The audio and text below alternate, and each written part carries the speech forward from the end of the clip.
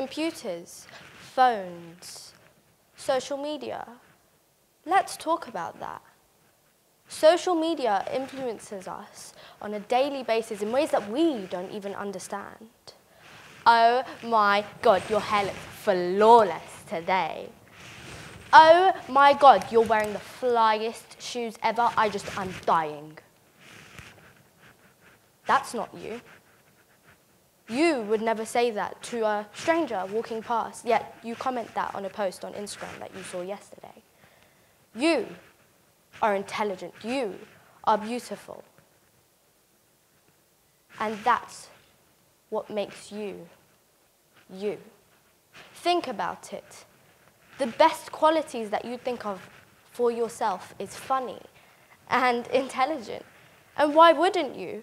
Because you're the most delicate, fragile piece that God has made today. And you know what? That is beautiful. That's what makes me feel that you're beautiful. That is what makes me remember you. A friend to me said that you're too short to do that.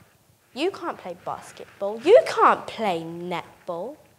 You know what I said to that? I can, and I will.